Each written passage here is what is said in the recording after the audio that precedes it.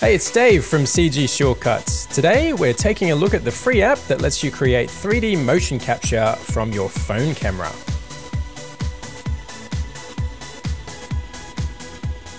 So motion capture has up to this point only really been possible with a pretty expensive mocap setup consisting of a suit, gloves, and some fairly pricey software. But the guys over at Rokoko, who are already pretty well known in the motion capture space, have just released a new app that captures motion directly from video, without the need for a suit or any tracking markers, and best of all, it's completely free. So let's have a quick look at how we can use it and what kind of results we can get.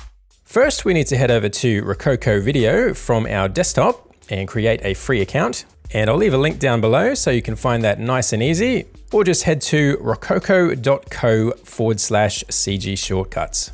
Then once you've signed up and verified your account, you'll land on this page where you can view a few tutorials and learn the software, or just get straight into it by creating a new scene. And we'll just name our scene something super creative like Scene 1.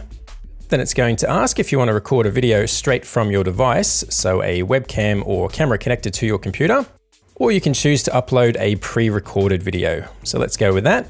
And just make sure your videos are either MP4, WebM, or MOV file types, and no larger than 300 megabytes. And a couple of tips when you're recording your videos: you'll get the best results if your subject is fully in frame, although you can record a mid-length shot as well, which should still work. Also, make sure the only thing moving in your shot is your subject, so keep your pets out and try to limit any movement from curtains or blinds. And you also want to make sure your camera is perfectly still. So if you're shooting on your phone, you'll need to rest it on a flat surface or chuck it on a tripod. The software also has trouble tracking darker colors, so avoid wearing any black clothing. And it also seems to work in landscape or portrait mode, but just try and make sure no limbs are moving outside of frame or being obstructed by other parts of your body. So go ahead and record something goofy like this and transfer it over to your computer. Then back in Rokoko Video, we'll drag the clip into here, and we can even edit the clip before we run the tracker. So you could record all of your motions in a single clip and just cut each movement here if you like. And when you're happy with that, it's probably a good idea to rename this something descriptive as well, because you might end up with loads of these clips in here. Then we can click here to turn it into an animation. And that'll just take a few minutes to process. So in the meantime, we need to download the free Rokoko Studio software. And there's a link down below to that as well. And we'll get that installed on our desktop as well, and just log in with the same credentials we used in Rokoko Video. Then in here, we've got a bunch more tutorials about using the software. So if you want to go deeper, it's definitely worth checking those out. But we can also find the scene we created in Rokoko Video in here now, if that has finished processing. And if you don't see anything in here yet, just try refreshing up here a few times. But let's go in there. And here in the studio, we can test our mocap animation on a generic mannequin character. And if we look over here, we've got our first animation all processed now. So let's double click on that to apply it to the character, which brings up the timeline. And we can also frame up on our character a bit better in this window. So let's hit play and see how that looks. And I'll just overlay the original video as well so you can see how close it is. And I have to say it's done a pretty decent job.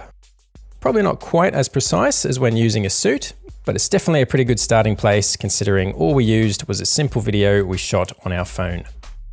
And we've also got a few tools we can use to improve our mocap. If we click here, by default we've got locomotion enabled, which is basically an algorithm to help snap the feet onto the floor like so.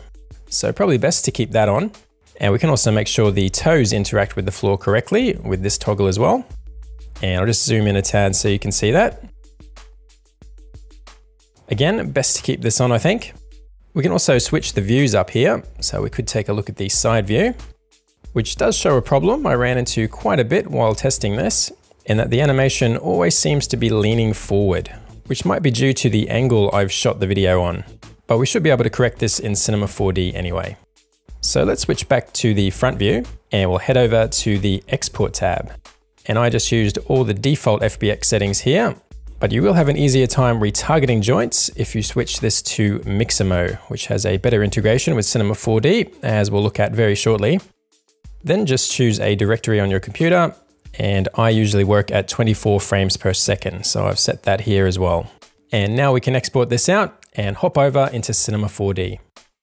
So in a fresh scene, I'll just drag that exported FBX file directly into here from the output folder, and we'll go with the default settings here, which gives us our animated mocap skeleton, which automatically starts from a T-pose, which is quite handy. And it's also automatically set our project to 24 frames per second to match the mocap data. So let's give that a play. And it looks pretty good, apart from that slight lean forward. But let's see how we could go about applying this to a character. So we'll take a look for a pre-built character in our asset browser. And I think the puppet might be a good option, which is what I used for the example render. So we'll load in the male puppet, and we can close this now. And I might just move this guy over here so we can see our mocap as well. And we're going to apply this animation to this character. And the easiest way to do that is to grab our mocap animation, which we could also rename so we don't get confused. And we'll hit Shift-C to bring up the commander. And let's add a character definition to this, which gives us this tag here. And inside there, we can access the character definition manager, which will allow us to match the character rig with our animated skeleton. And if we pop this open, these are the joints that make up our skeleton, like the spine and the legs, etc. So we'll just need to make sure they match the corresponding bones in our character definition, like the legs, for example, down here. But thankfully, because we chose Mixamo mode back when we exported this, it's used the correct naming conventions that will allow us to automatically connect this up by just clicking the Extract Skeleton button up here. And you can see that's automatically linked up all 63 joints. And if we click through these, you can see the corresponding joints from our skeleton have been populated in here. So we can close this now. And finally, to apply this to our character, we need to grab the character solver tag on our puppet and drag our character definition into the source character slot, like so. And now if we play this, the mocap skeleton is now driving the character solver, and we get the exact same animation on there. And because our puppet guy also has a fancy control rig applied to him, we can fix the leaning forward by just grabbing one of these controllers and just bringing that back to straighten him up a bit. And we could also tweak the foot controllers as well and have them a bit flatter on the ground. And to get a good look at this without those distracting controllers everywhere, we can switch to geometry only on playback view. And if we play this now, there's our completed character, which looks like this with a few REDSHIFT materials applied. And here's a few more attempts at this process. And I've actually used characters from Mixamo for these. So if you're interested, I'll quickly walk you through how to set that up as well. If you head over to mixamo.com and switch to characters, just pick any character you like. I'll just grab the ninja guy and we'll hit download. And you could do an FBX, but I found changing this to Collada works a bit easier. So let's choose that and download that. Then in a fresh scene in Cinema 4D, we can drag our Ninja DAE file straight into here with all the default settings. And we'll also drag in another mocap export out of Rokoko Studio as well, which opens up in a new project. So we'll just copy that and paste it back here in our Ninja scene.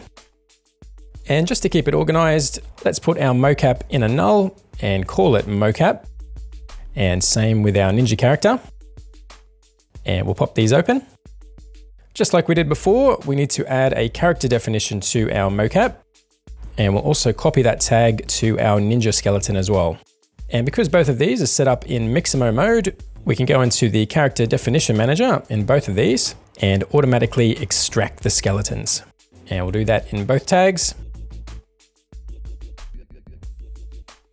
Then all that remains to do is grab the tag back on the character, and this time we need to generate a character solver, which was already created for us in the previous example, but we do that by just clicking here. And just like we did before, with the solver selected, we just need to drag the mocap definition into the source slot of our solver. And we'll also hit Control D and just make sure our scene frame rate matches our mocap frame rate of 24 frames per second. And now if we stretch out our timeline, show geometry only, and hit play. We've now applied another goofy animation I made on my phone of some pretty dodgy looking ninja moves.